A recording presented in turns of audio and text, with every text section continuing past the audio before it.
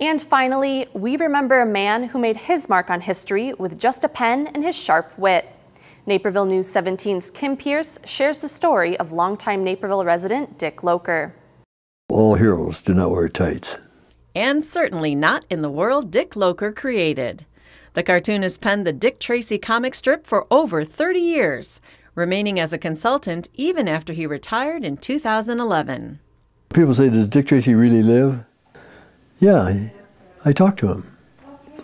I don't give him any answers, but he signed on as an editorial cartoonist at the Chicago Tribune in 1973 and likened his chosen field to the work of a blind javelin thrower.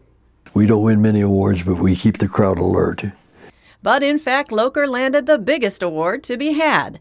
An illustration he did depicting Ronald Reagan in a Superman outfit won him a Pulitzer Prize in 1983. Not bad for a kid from Dubuque, Iowa, who served time in the Air Force as a concept engineer designing new planes, even seeing his B-58 Hustler take flight during the Korean War.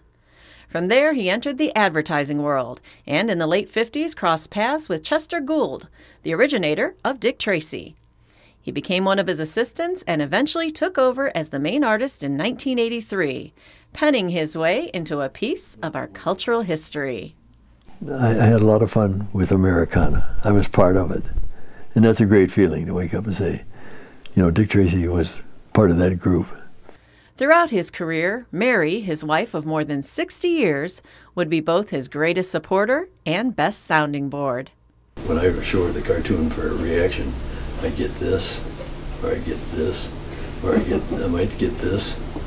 The two moved their family to Naperville in 1969, and his influence is seen throughout town.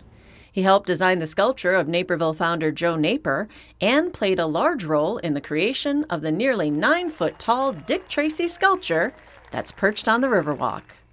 The crime-fighting legend seems a fitting symbol for a man who used his pen to hold political figures accountable, while filling the years with stories of keeping the city safe.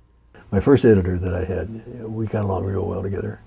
He says, Dick, remember, if you're not living on the edge, you're taking up too much space. And so I don't want to take up a lot of space. I want to live on the edge, which is kind of fun. Dick Locher died August 6th at the age of 88. To learn more about Dick's life, you can watch our documentary, The Man Behind the Ink, found on the NCTV 17 website.